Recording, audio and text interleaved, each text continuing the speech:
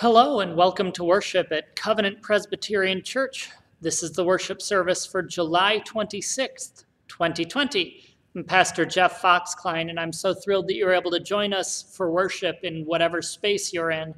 I hope you can find a way to make yourself comfortable. Maybe if you're wearing shoes, take off your shoes because the place where you are is holy ground.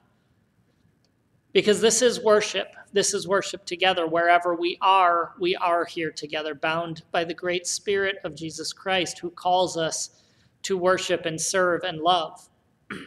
We got a great worship service for you today. I'm very excited for this. We're continuing our series on the little books of the Bible. This week's book is on Colossians, which I didn't know before I chose to preach on Colossians, but I can't spell it. In case you're wondering, it's just one L and two S's. I don't know. I keep putting in like 7 L's and 1,000 S's. It just doesn't work. Regardless, Colossians is a good book. I'm glad you're here to worship with us. I'm really excited for the day, and I hope that we find ourselves together again in person. But in the meantime, I'm so glad to be here with you virtually. Let us begin our worship.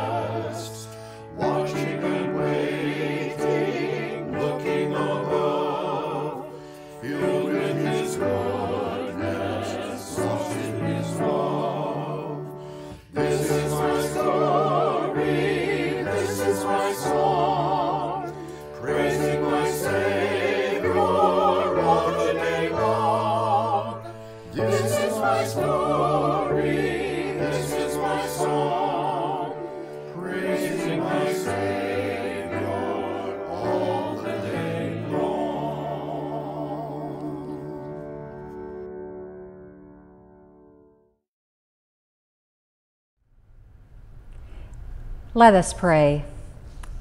Gracious God, today we come giving you praise and thanksgiving for all you have given us, but how often we take it all for granted. We fail to acknowledge the love and care of those closest to us. We go on with our lives assuming the grocery store will be open and television stations broadcasting. We are so focused on our own needs that we do not recognize those of others.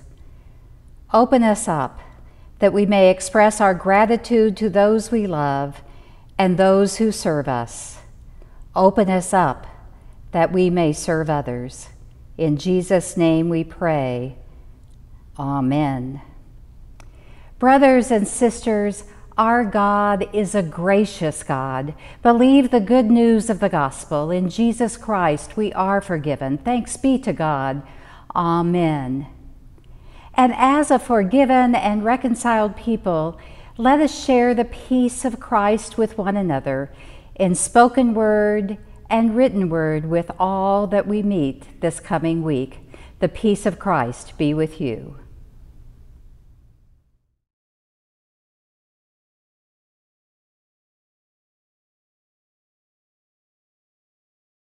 Hi, Dr. Nick. Hi, Guy. Hi, everyone. Hi, Brooke. Should we say hi to all the kids? Hi, kids. Hi, kids. Well, kids, I'm sure glad that you're able to join us today. And Brooke and Guy, thank you for joining us as well. I'm glad that we could come together to learn a little bit about the Bible. Yes, Dr. Nick. I'm so excited. I've been getting ready to present to the kids. And I'm trying to do it right. I know it's a rule that I'm supposed to sit up straight. Kids, look how straight I'm sitting up. I'm sitting up a lot straighter than Brooke. You know, Guy, you are sitting up pretty straight. I guess I agree with that.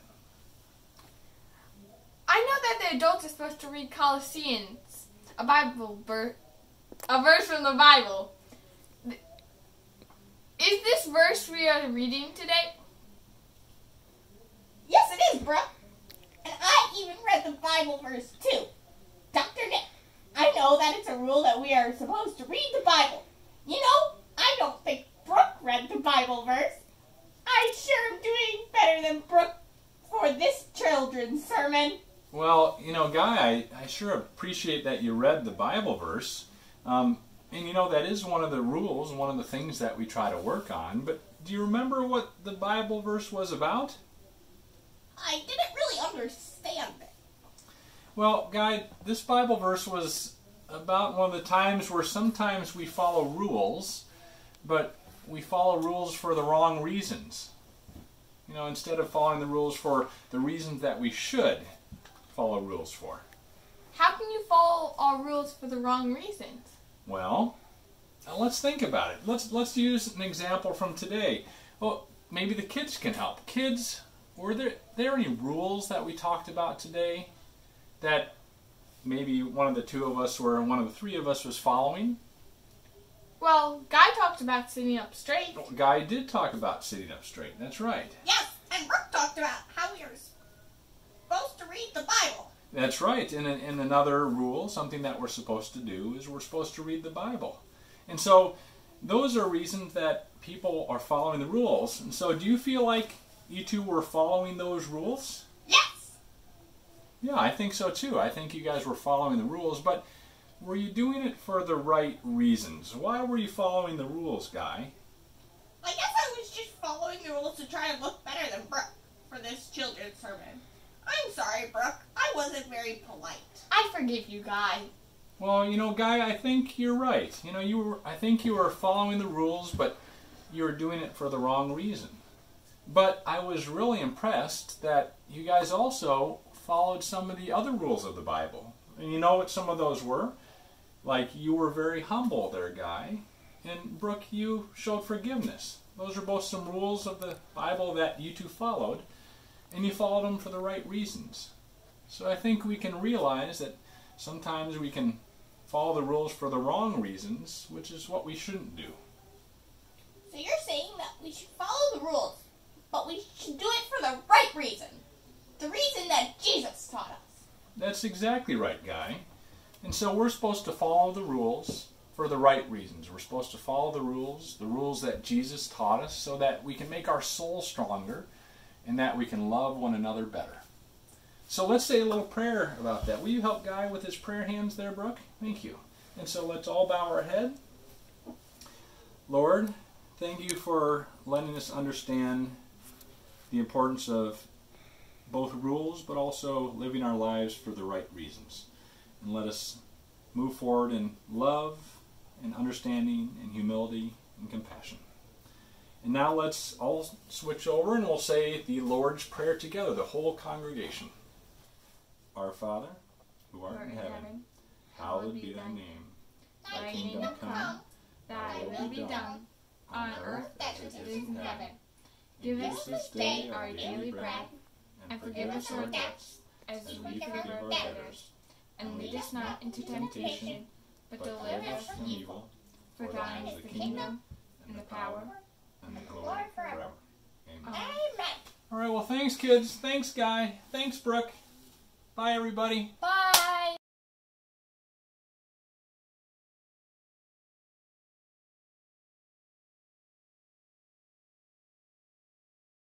We love, because God first loved us. We love, because God first loved us. We love, we love, we love, because God first loved us.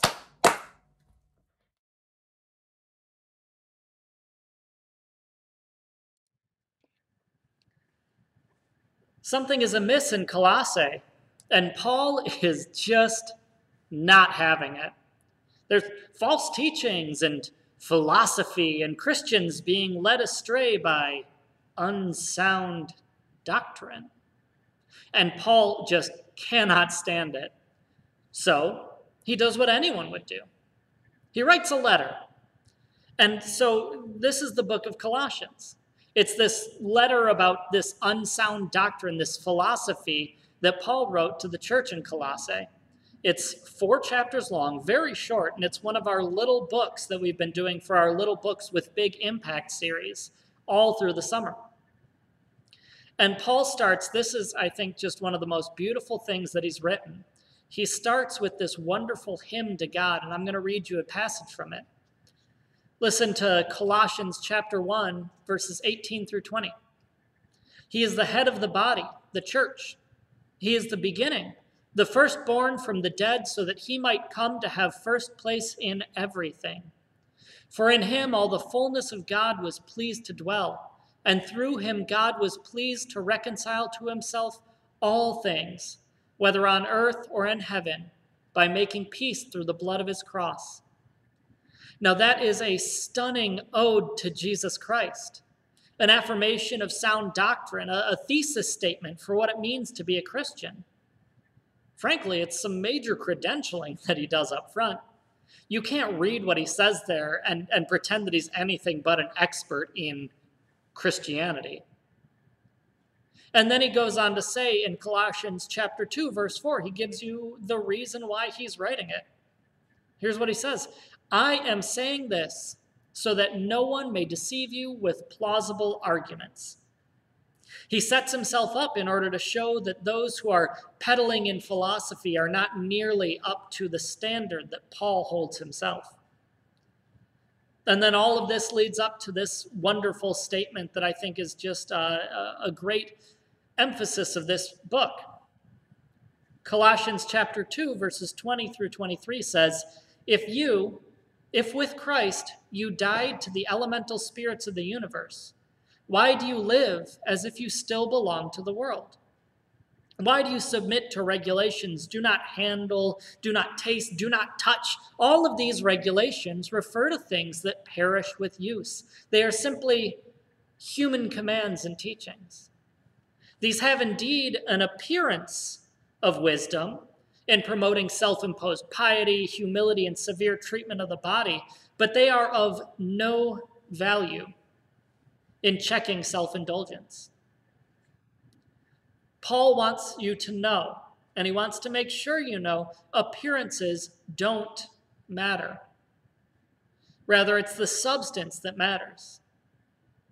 So, for example, I'm wearing a suit right now, and I think that lends quite an appearance of authority to me, if I do say so myself.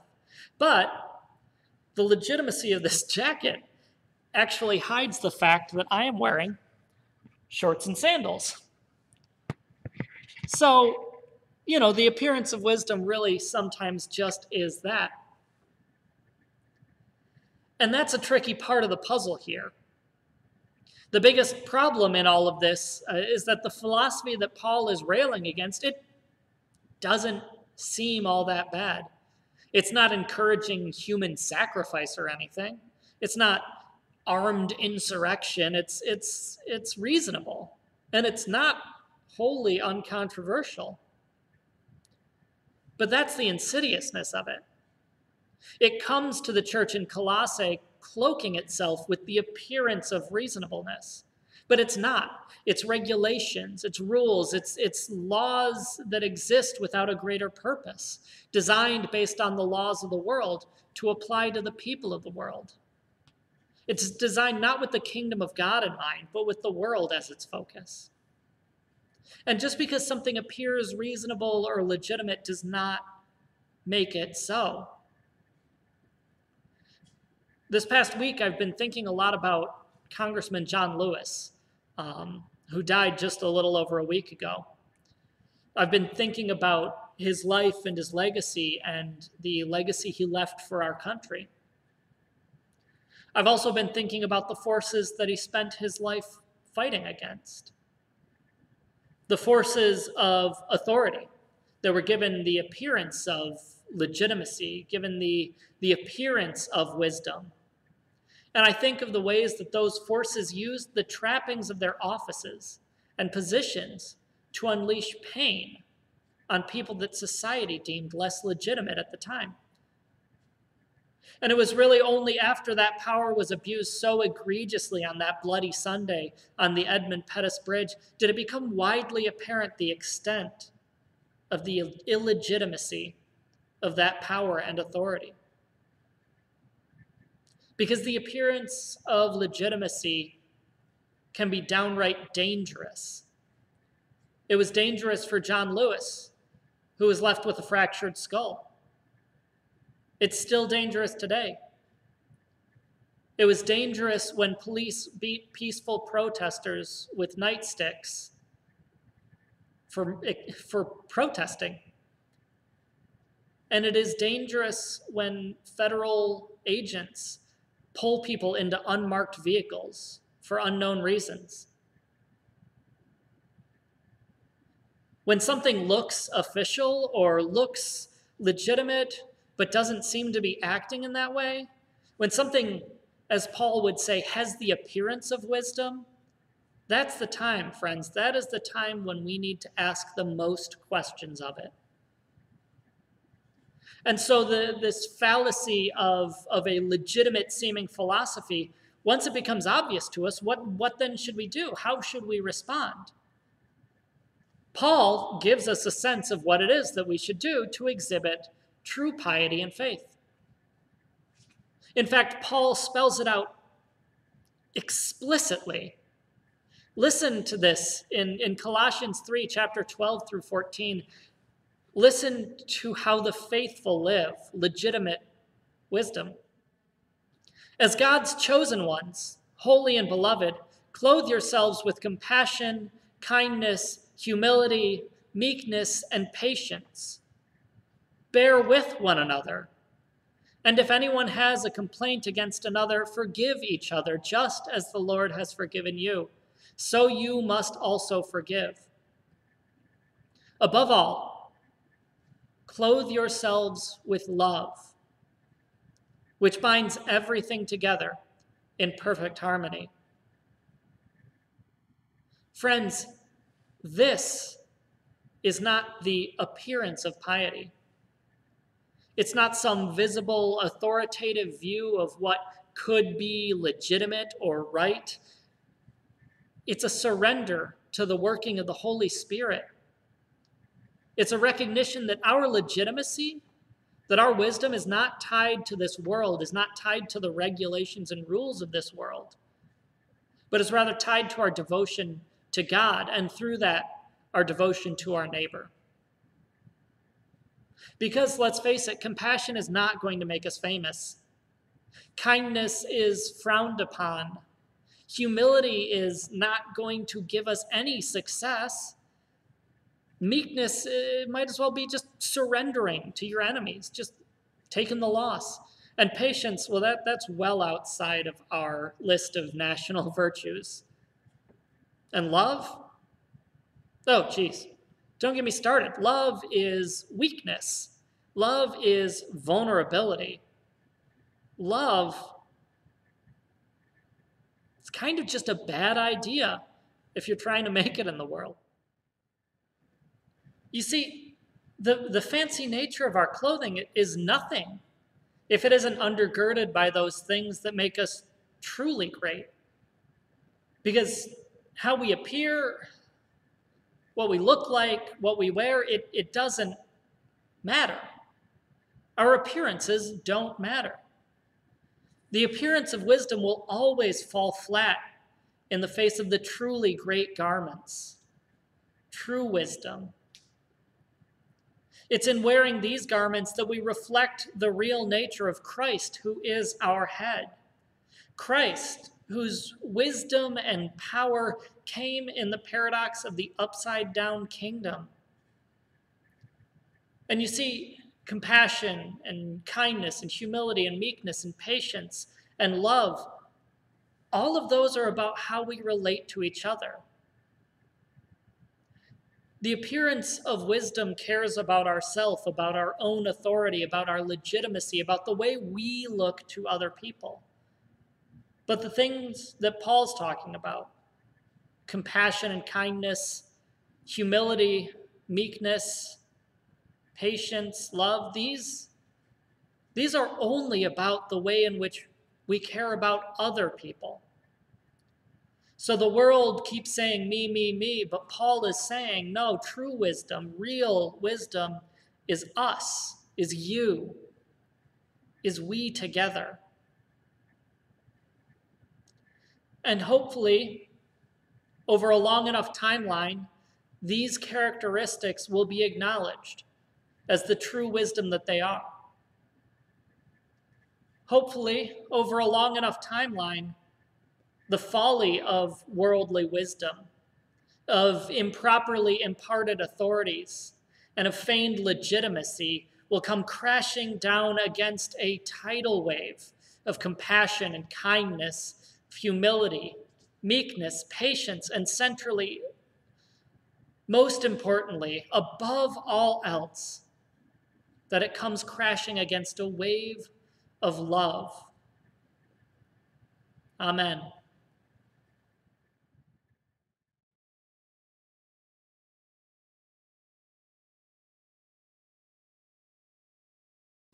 Friends, during this time of offering, we recognize that all that we have, all that we've earned, is a gift from God and a gift meant to be shared.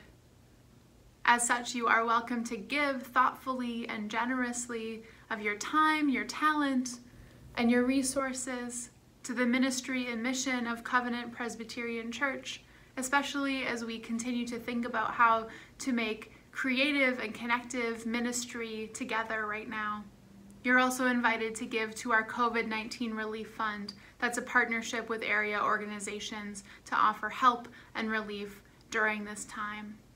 You can give by check or online. And either way that you give, how you give, we recognize and give thanks for our ability to offer ourselves and our resources generously, recognizing that we are all connected, we all belong to one another, and that this offering does indeed help change the world. Thanks be to God. Amen.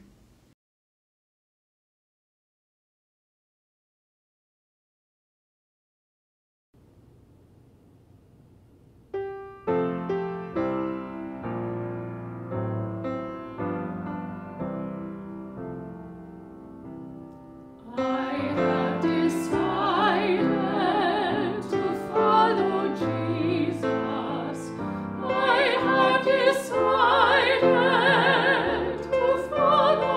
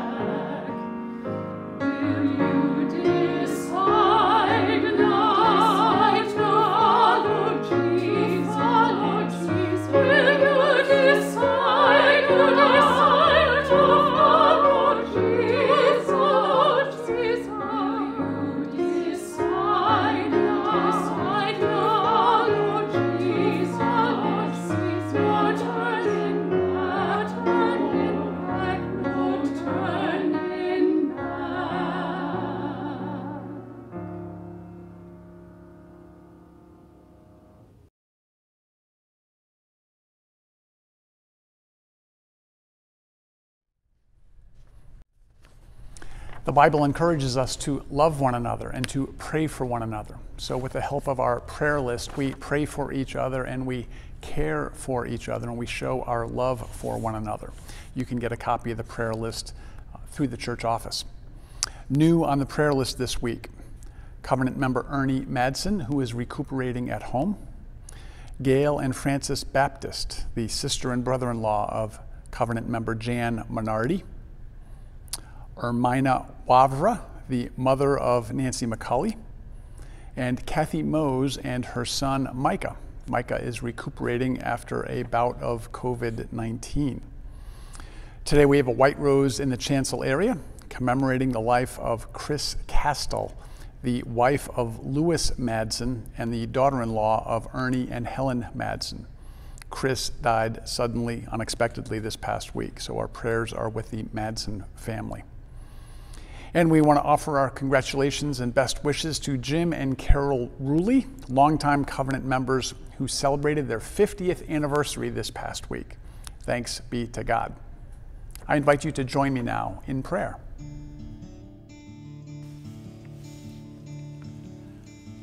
Loving God, thank you for the gift of this new day. Thank you for the promise and possibility of today. Wake us up.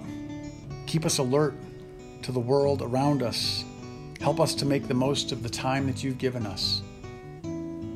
We rejoice in the beauty of creation. Help us to notice the simple things today. Help us to see your love in the world around us. We pray, O God, for our world. We pray for people who are hungry, for people who live amidst warfare and injustice. We pray that you would help us to take better care of the planet you've entrusted to our care. We pray for the city of Madison and for our homes wherever it is that we live. We pray that you'll help us to work together for the common good, to solve problems together, to love our neighbors. We pray, O God, for our elected leaders. Give them wisdom, common sense, compassion. Help them find ways to work together for the common good. Help us all, God, to join forces, to work together, to do what we can together to make this world a better place. We pray for doctors and nurses and researchers and all the medical people who are working on the virus situation. And we pray for those who are caring for our loved ones who are sick. Give them wisdom and perseverance. Thank you, God. We pray for one another. We pray for our friends, for our family, for our church, for ourselves. You have called us through Jesus Christ to be your people, to love our neighbors, to make a difference in the world. Give us wisdom and strength and compassion. Help us to keep supporting and encouraging one another as we journey forward as your people. In Jesus' name we pray. Amen.